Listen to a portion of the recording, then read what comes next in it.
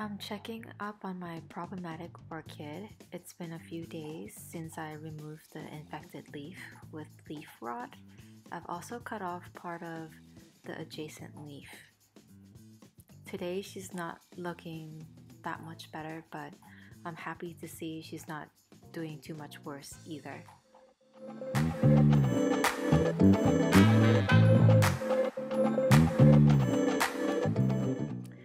Her roots look worrisome, so I'm going to do more disinfecting there with potassium permanganate.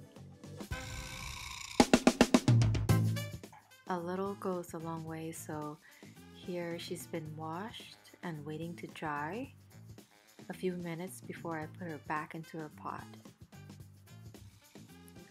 Then I'll just have to let her be and let things play out.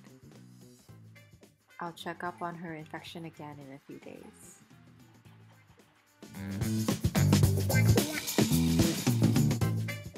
As for me, I need a bit of fresh air, so I'm doing a quick errand by the Embarcadero.